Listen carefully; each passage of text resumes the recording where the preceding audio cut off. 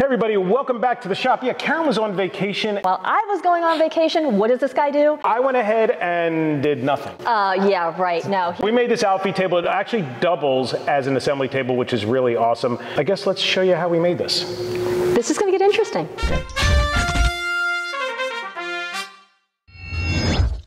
Like most shop projects, we're going to be using plywood, and in my particular case, I was able to get some red oak plywood. It's kind of my go-to look in my shop.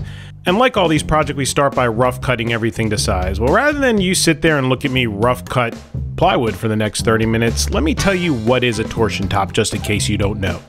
A torsion top workbench has an internal grid structure that keeps it perfectly flat. And you do that by screwing it using, in my particular case, glue and pocket screws on one side, which ends up being the top, and with deck screws to the bottom. Plywood, by the very nature of the way it's built, is very, very stable, so we're going to have zero movement, or almost zero movement in this table. So making out of plywood is a unique choice, and when we put the structure together, we will have a perfectly flat top, barring making a mistake like gouging it, forever. Make no bones about it, there are a lot of parts that go on with making this table, and here's a little tip: if you don't have a stop block, or in this particular case the pieces are too long for your table, use your other pieces, cut one perfect, and then stack it on top of what you're cutting. You can then line your blade up with the original cut, and then you can just go ahead and mass cut the rest of the pieces, which is what you see me doing here. Even though I developed plans for this project, which we will be putting up on our store, one of the things I like to do is cut things long on purpose. I mean, let's be honest, we want this to be square. By cutting it long, I can use a speed square to make sure that things are square and then mark the final dimensions, take the piece back over into my chop saw, and then I cut it to length, saving me time later down the road. The sheer amount of components in this project dictate that we're going to have to do a lot of dry fitting. I mean, we should honestly be dry fitting all our projects, but who really does that, myself included? This one I definitely did.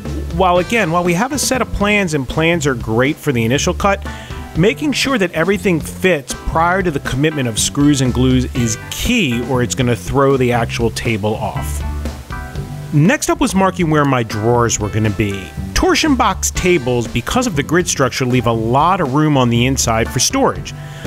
Most people will go ahead and they'll use cubby holes to put things in. In this particular case though, even though this is going to kinda act like an assembly table, it's more of an outfeed table. And I wanted to have space for all of my jigs and everything that goes along with my table, so I wanted to have close at hand. So I decided to add drawers. I may choose in the future to put cubbies on the end, but for right now I just kind of left it alone, and I guess I'll get into that in a little bit. With the dry fit done and the drawers actually cut, it was time to move on to pocket screws. Now I cut an awful lot of pocket screws. I lost count, but pocket screws were the right decision for this. The pocket screws are going to be holding the top to the grid structure from underneath. I mean, it makes no sense to drill holes in a perfectly flat surface. We'll save that for the bottom. For the longer pieces of the grid, I spaced them about 8 inches apart. I could have gone tighter, but between the glue and the amount of pocket screws and the amount of screws coming through the bottom, this thing's already over-engineered. There was one exception to the internal grid where we actually used deck screws, and that's in areas where the pocket screws wouldn't reach, meaning I couldn't get a drill in there. So I just went ahead and I pre-drilled some holes with a countersink bit, and I used 1.5-inch deck screws to hold that in place. Between the glue, the pocket screws, and those deck screws, this thing's bomb-proof. So that's the way it went for the better part of a few hours. This is definitely not a 30-minute and done process. Like I said, there's a lot of pocket screws, a lot of deck screws, and a lot of glue to put down, and you want to make sure this thing is square. So my suggestion to you is find whatever music makes you dance, get in there and just get it done.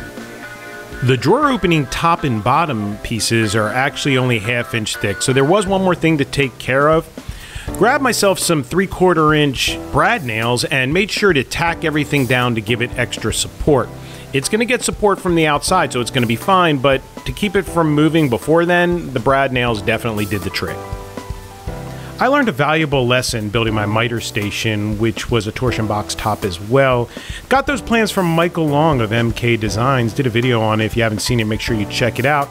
But the one thing that I did not do at that point was put the drawer slides in till after I had the torsion box top put together.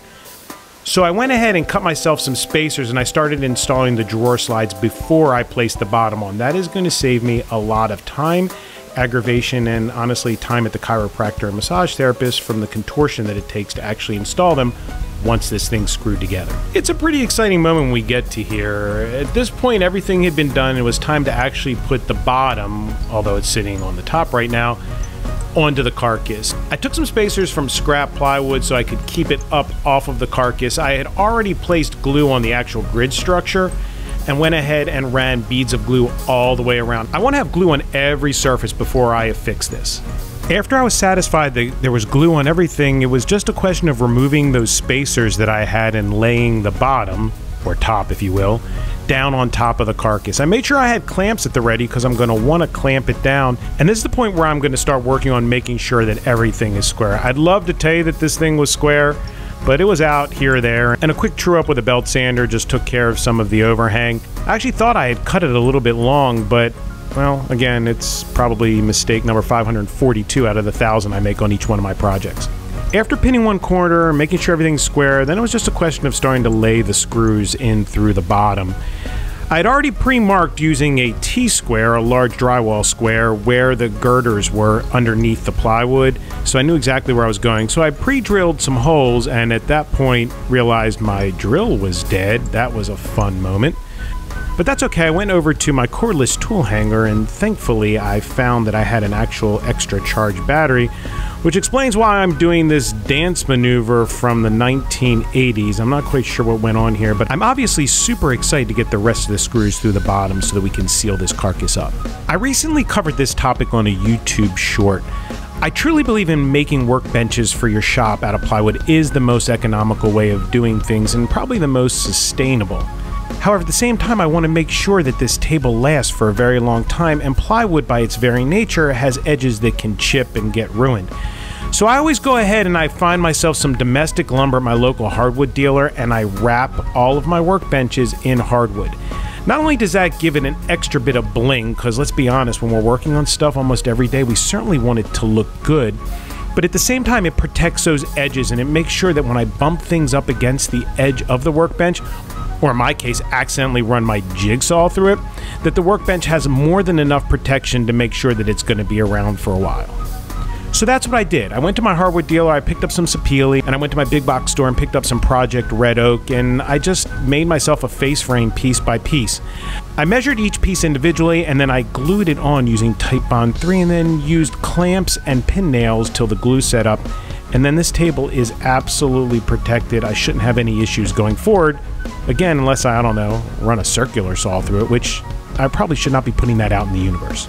I let the Titebond set up for about 30 to 45 minutes, and with the pin nails in place, it's not going anywhere, so I popped the clamps off and grabbed my router. I put a 1/4 inch chamfer bit into it, and I routed all the outside edges just to soften them. If you don't have a router with a chamfer bit, you certainly can use a block plane or a sanding block or your random orbit sander. Just, you want to take off that harsh edge so that, number one, you don't chip it, but more importantly, you don't get a really bad splinter. Once I was done with the chamfer, I grabbed my random orbit sander and I just put 120 in it, and I went around and I made sure to knock down any pin nails that were still standing proud of the wood and gave everything a once over so that we could get started on putting a coating on it. We want to make sure to protect this top, and you have your choice of coatings. You can use shellac, you can use lacquer. I tend to use polyurethane. What I noticed when I was doing this was, though, that I actually own a sprayer, and the level of laziness that I show is just fantastic. I mean, I probably could have sprayed this top in about 15 minutes and been done, but I didn't want to have to set up my sprayer and then have to clean it. No, I would rather do 3 coats of polyacrylic using a brush, waiting in between each coat and sanding in between each coat, taking me 3 hours rather than the 15 minutes. You know what? Sometimes I don't understand myself. Building the drawers was a pretty simple affair. I used 1/2 inch plywood with 1/4 inch bottoms. So what I did was I cut the pieces to length and width. I also covered this in a YouTube short as well, how you can get perfect measurements so that you can save yourself time. Again, laziness took over. I didn't want to bring out my dado stack, so I ran each piece through the table saw once, then I nudged my blade over about 1/16 of an inch and then ran them through again. Construction was using pocket screws and glue, of course, because that's what we're doing for the whole table. And then I went ahead and made sure to measure. You can always use plans, like I said, but nothing beats real-world measuring. And I measured the bottoms, then went back to the table saw, cut all the individual pieces, slid them in, and then glued and pocket screwed the back piece on. And for good measure, we grabbed the brad nailer and we put some brads in there just to keep everything from sliding until the glue set up. And then look, we have a drawer. There are many ways that you can measure to put your drawer box into your table. And in this particular case, as we know, I'd already put the slides in, and you want the drawer to sit approximately 1/4 of an inch above the below threshold so that when the weight in the drawer comes in, it doesn't drag. I actually did math for once that worked out. I found a piece of 3/8 inch scrap laying around the shop, and I decided once I did the math that would be enough, and that made it a lot easier for me to do all of these drawers. There were 6 of them. I used a Vicks bit, which is a self-centering bit, to pre-drill the holes, and then I went ahead and I just affixed the slide to the outside of the drawer box, making sure that the slide was to the front of the drawer itself, and then I just placed them inside the hole and marveled in the fact that they actually worked on the first try. Go figure. I gotta be upfront and honest with you. I don't know why I get so excited about stirring polyacrylic, but apparently I do. Maybe it's because I know we're coming to the tail end of the project. Well, all the mixing and dancing in the world was not going to get this project finished, so we went right back at it. There's a big debate as to whether or not you should seal the inside of the drawers of your workbench. I always do. I say that it makes it easier to clean them out. You can leave a comment down below whether you think it's right. But I went ahead using polyacrylic and I just brushed on 2 coats, making sure to sand in between each coat. And that way the drawer was sealed nice and tight. And yeah, like 3 years from now when I go to clean them out, it should be a breeze. Only a few things left to go, which includes the drawer fronts. Now, there's some pretty simple ways of doing this with jigs and such, but try this one. I placed the handle after finding the center on the drawer front itself, and then I measure to make sure that that handle's actually centered. I then go about and I mark exactly where I want my screw holes to be for the handle. I place a shim approximately 1/4 of an inch, because that's the reveal I want all the way around for an inset drawer. And I double check my measurements on that reveal, and once I'm comfortable with that, I take my drill with the drill bit that I need for that specific handle, and I drill through the actual drawer front and drawer box at the same time. This means that when I pull the drawer out, I can put the drawer handle actually on the drawer front itself, and then I adjust it for level. Once I'm sure that everything is good with it, I then grab myself some cabinet screws, screw it from the back, that's just for added security should the handle become loose, and my drawer front is already mounted. No fuss, no muss, no clamps. Last but not least, we want to take care of dressing up the front of these drawers so they're protected as well. So we come back, we take the handles off that we've already put on. Seems repetitive, I get that, but the screws are holding the front on so we don't need them anymore. I then take some 120 grit, I put it on a sanding block, and I ease the edges of the drawers and my screw holes.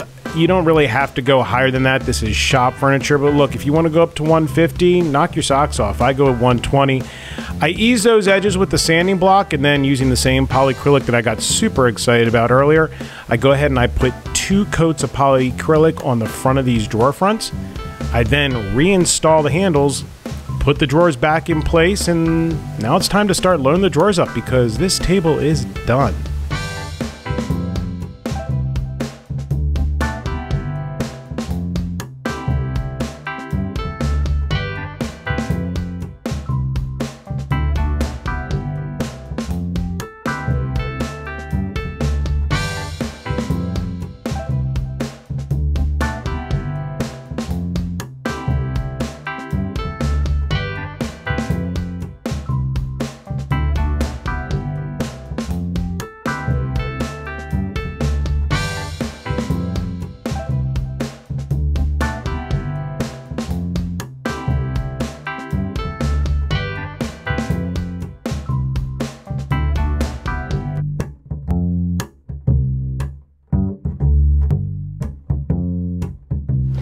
We hope you enjoyed the video. Make sure you hit that like, subscribe, and that little ringy dingy button so you know when we pop our next video out. We are planning on dropping videos every 2 weeks? 2 weeks. Yeah. So yeah, pay attention for some shorts, pay attention for some videos, pay attention for some pour painting. Yeah. Keep an eye on us and we'll hopefully entertain you as well as elucidate you.